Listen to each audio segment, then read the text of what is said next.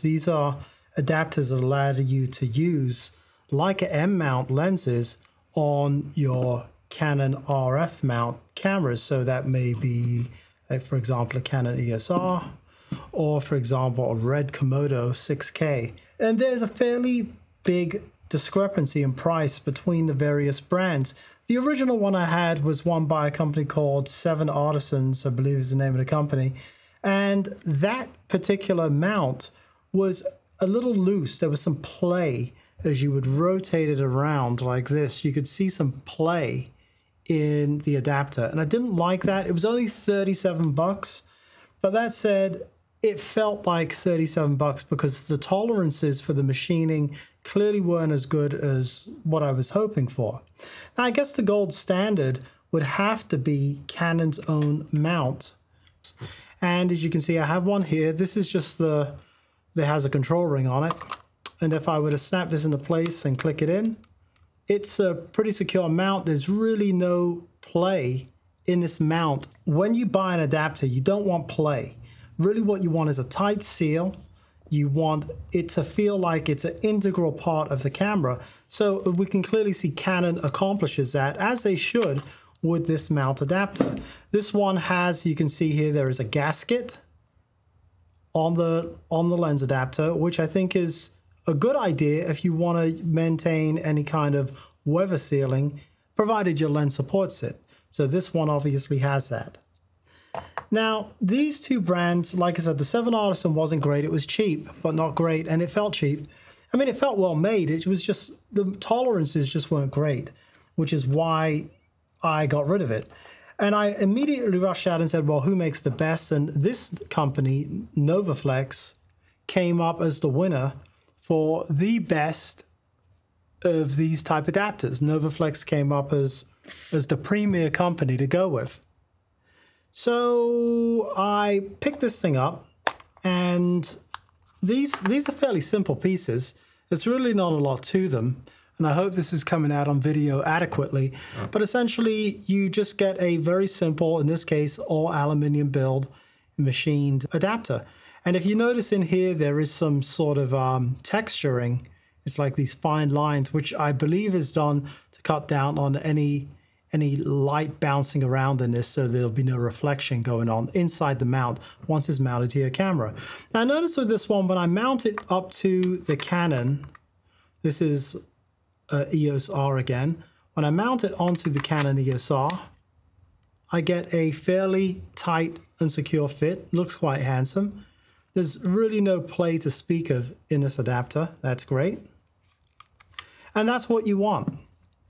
The story was a little less compelling when I mounted it, onto the Red Komodo. I'm going to take this off of this little tripod.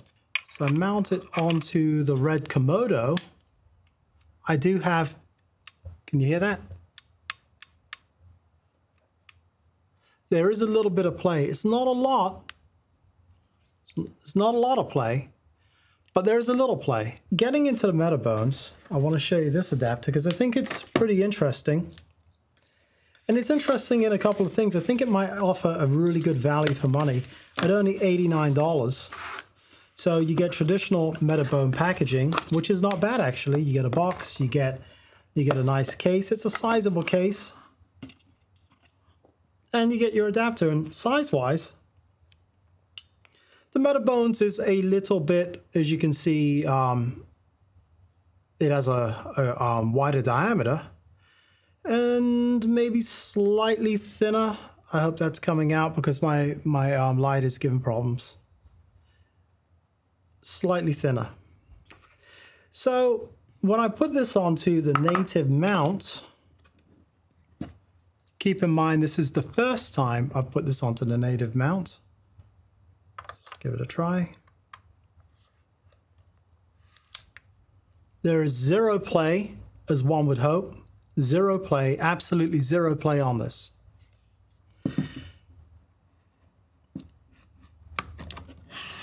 Now, I want to show you some points on this. Remember I said that a gasket, you ideally want a gasket because the native one, the Canon one, has that gasket. It's right here. If you look on the meta bones, there is a gasket, which is great. So if you have a lens that supports weather sealing, this should maintain that weather sealing with it. The other thing is, whereas in here, they chose to just have this, it's basically just small lines, and it's painted with a fairly matte kind of gray paint, it looks to be. With the Metabones, they actually have this flacking material to absolutely kill any chance of reflection. There's another issue I want to bring up when it relates to build. Whereas the NovaFlex is entirely aluminium, Metabones instead went with an aluminium build, but these parts that connect to the actual lens, these are actually made out of brass, and they are chrome brass. So they've been chromed, but they're actually brass fittings, which I think, to me, that sounds way more premium than just aluminium build. Now, consequently, this is slightly lighter to my, as I feel this here. This has a little more weight to it, but it also feels very quality, very, very high quality.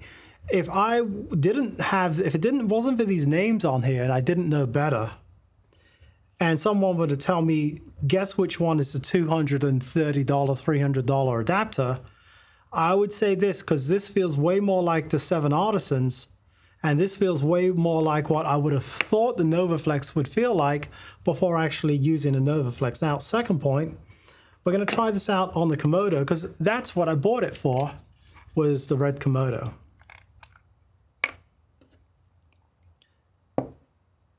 So I'm going to line this up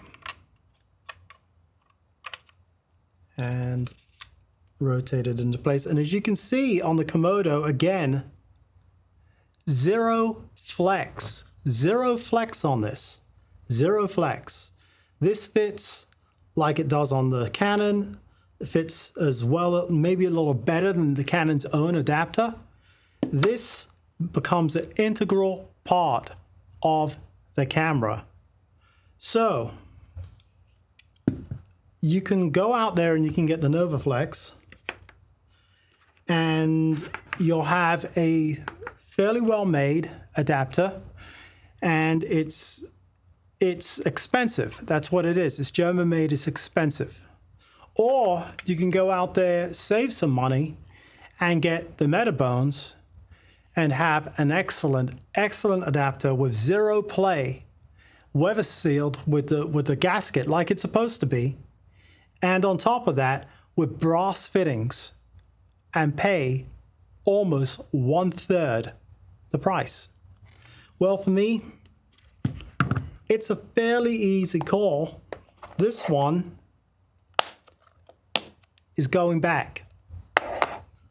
This one is staying. If you enjoyed this content, feel free to go ahead, like, subscribe, and hit that notification bell, and I'll catch you next time.